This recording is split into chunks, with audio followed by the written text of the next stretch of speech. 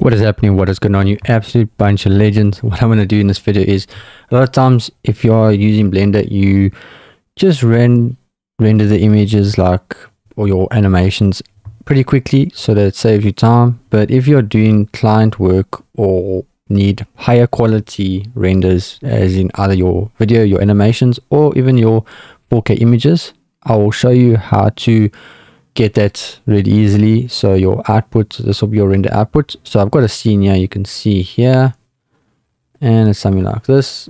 So I've got a scene like this with just an object.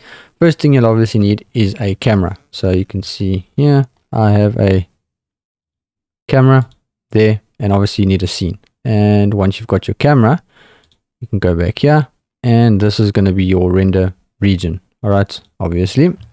Now, if you want to render, you're going to go to your render properties, and you're going to set all these kind of things. You can choose whatever you want, and then your output is where you will select your resolution. So you're just going to click over here, and you can see this gives you your options. Now, you can, what I normally use is I'll use this. So if I click there, you can see this changes the resolution, and this ups the resolution and makes your image 4K. This is the 4K resolution. You can upgrade or you can up your percentage, but it doesn't really make much of a difference in my opinion.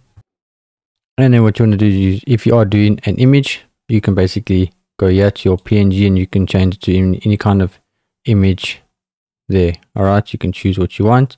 If you are doing an animation, you can change your frame rate. So you can change it to 23.98, 24, 25 frames per second, 50, 60, completely up to you. So I'm just going to go back to 24.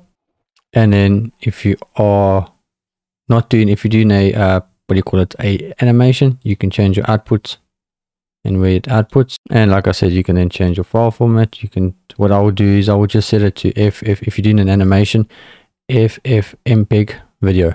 Okay, and if these are your images, I'd probably just stick to probably a JPEG, or a PNG is also fine. It's completely up to you, but these are probably the two that I would use.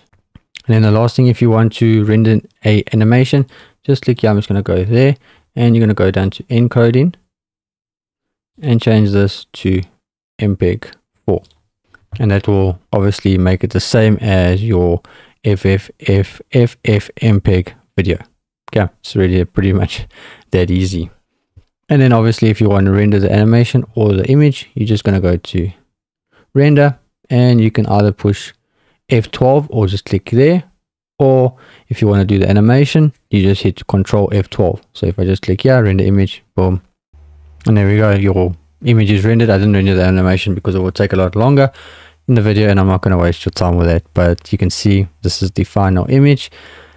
And yeah, hopefully you enjoyed the video. Hopefully you learned something, and make sure you hit the subscribe button. Would appreciate that. And I will see you in the next video. Have a great day. Peace.